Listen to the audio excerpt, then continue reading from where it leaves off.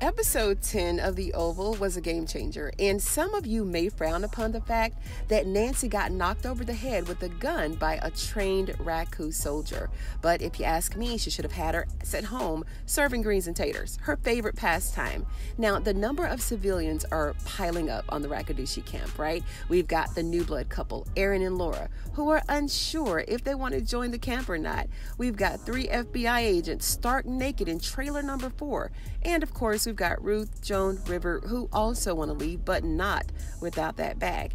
Now, how does Nancy find herself on the Rakadushi compound? And will the end of season 5 be the end of Tyler Perry's Ruthless? In this video, I'll be getting into that question and everything else that's happening so far as it relates to the Oval and the Ruthless crossovers. Now, besides the fact that she's as nosy as they come, the other thing that we're learning about this character is that she's not the sharpest tool in the shed. We all know that Nancy feels away because she's the sole reason that Ruth had the opportunity to kidnap little Callie and run off to the cult.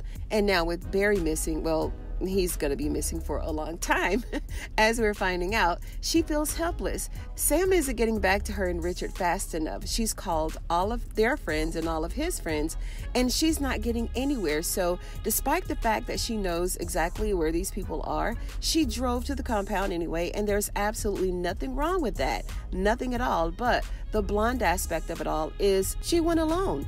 That part. And when she got there, what did she do? She sat outside the gate and just watched. Come on, Nancy, you know exactly what you're getting yourself into. It ain't like you pulling up to the church parking lot waiting on the pastor to come through and shake everybody's hands.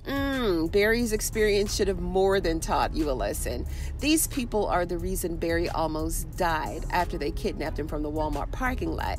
They are the ones who doped him up so bad that the doctor ordered him to rehab because he had enough drugs in his body to get the whole west side of Atlanta high.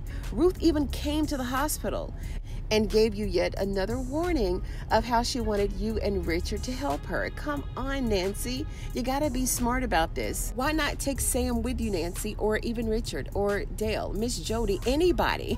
Now you done got yourself captured by one of Daikon's men and on your way to see the highest. And this will be an interesting meeting, to say the least, right? Don't you think? Can y'all imagine Nancy spending the night inside the punishment trailer? I mean, she's not White House primed like, say, the second lady or anything, but her and Richard's humble abode ain't this, right? But on a more serious note, guys, no one ever makes it off the compound alive.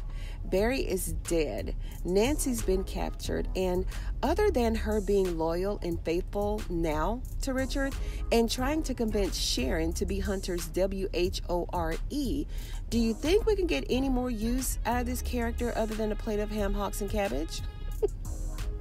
Will next season, season 5, be the end of Ruthless? I mean, we don't have Barry around anymore yelling every other episode, "Where's my daughter?" Nancy is there now, right? And will probably be there the remainder of season 4 and half of season 5. So let me know what you think down in the comments below. Do you think that Nancy's going to make it out alive? Who's going to rescue her? Let's keep the conversation going. And if you like this video, like the video and share the video. You know I'd appreciate it. And if you're a fan of Tyler Perry's The Oval and Ruthless, go ahead and sub to the channel for more videos just like this one. Thank you so much for joining me on tonight's episode of Ruthless TV, you guys, and I'll see you on the next one.